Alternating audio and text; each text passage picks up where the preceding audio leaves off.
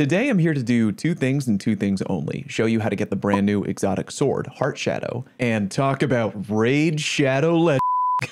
I'm just playing. I'll show you how to get the new exotic sword and how to get the exotic catalyst. Quick, easy video, no sponsor. If you enjoyed today's video, then do me a favor and subscribe, would you? Free to do, and we are dangerously close to 500,000, which I'm really happy about. Okay, the exotic sword. I've been working on a dungeon loot table. I'm sure there are others out there probably way better looking than this one, but this one is mine. Also not sure it's 100% correct yet. I know the weapons are definitely correct, but I'm not sure about the armor. Anyway, you'll notice that the Heartshadow sword can only drop from the boss encounter where you fight the Nightmare of Keitel. Now, I've seen a few people acting a little confused on Twitter. I'm going to try and clear a few things up. The duality dungeon is repeatedly farmable, and even if you're doing it over and over and over on one character, you can still unlock new weapon drops in the dungeon loot pool, meaning that unless you have complete garbage RNG, if you run the dungeon 100 times in 1 week on one character, odds are pretty good that you're going to unlock every legendary gun in the pool. After reading a lot of comments on both Twitter and Reddit, I'm fairly certain that the ability to unlock new things in the loot pool via farming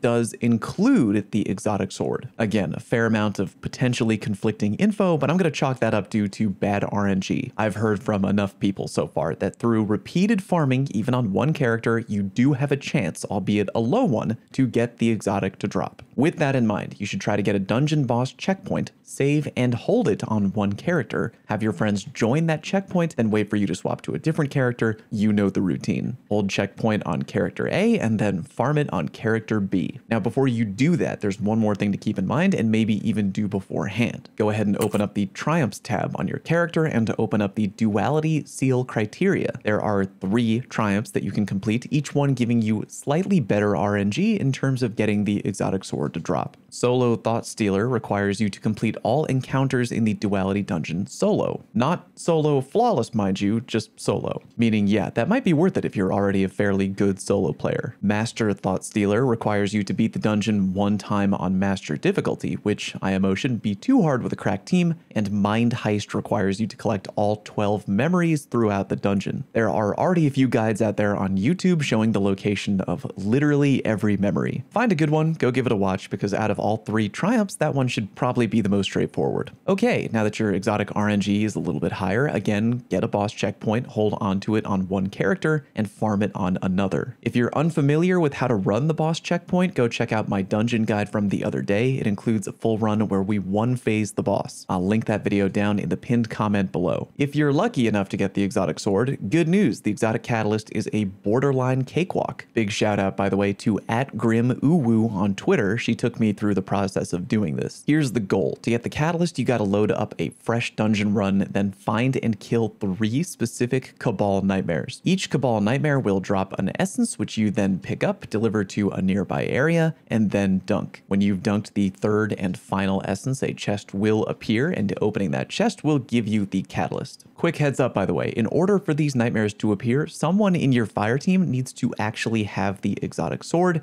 and have never unlocked the catalyst before. I know, sounds very weird, but true. I tried to do it the first time with my fire team where 2 people didn't have the sword and 1 person did have the sword, but the catalyst already unlocked. And when we did that, none of the nightmares showed up. Then after bringing someone else into the fire team who had the sword, but not the catalyst, booyah, the nightmares showed up. The first nightmare is in the very first jumping puzzle area of the dungeon, literally tied to the first bell that you shoot. Shoot the bell to get up to the wide open jumping area. Slowly make your way all the way up top. When you're all the way up there, where I am right now, look down and shoot that very same original bell. In Nightmare Land, jump down about 1 floor to your right into an open door. Kill the nightmare and grab the essence. Then leap out and head up to your right. The dunk location will be behind the second red bell. Here is a full unedited run of the first nightmare and the dunk. Enjoy.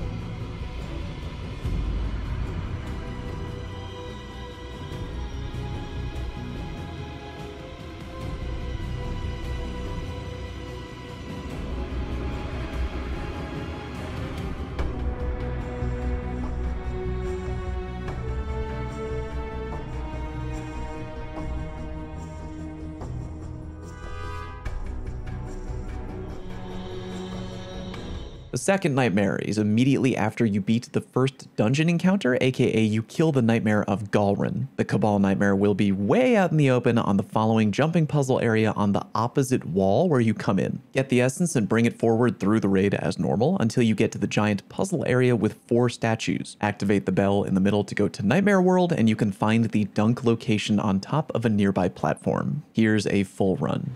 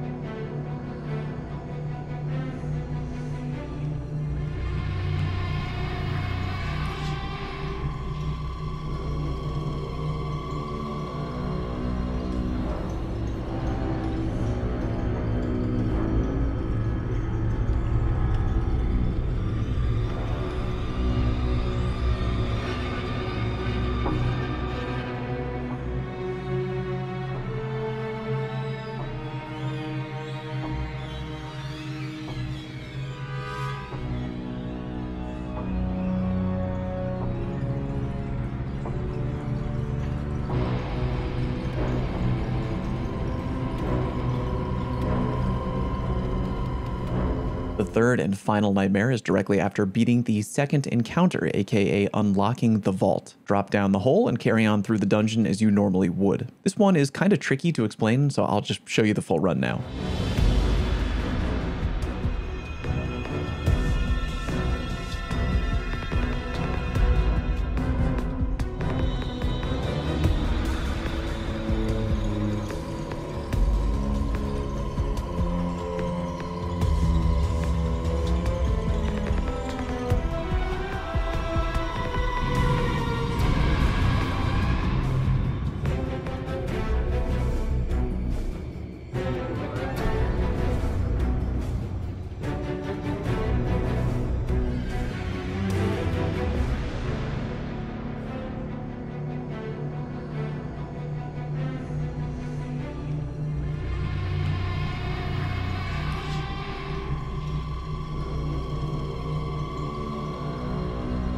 After that third dunk, the chest will appear, and whoever has the sword will get the catalyst by opening the chest. You're then going to need to kill 400 enemies with the sword, but that shouldn't be difficult. Again, if you're having difficulty farming Keitel in order to farm the sword, go down into the comment section and check my dungeon guide, which includes a full run. Type "yes, review please" down in the comment section if you want me to do an in-depth review of the sword and catalyst together. Plus, if everybody comments that, it'll be kind of funny because people who don't watch the full video will be confused. Well, funny to me anyway. Thanks very much for watching, and I'll see you next time.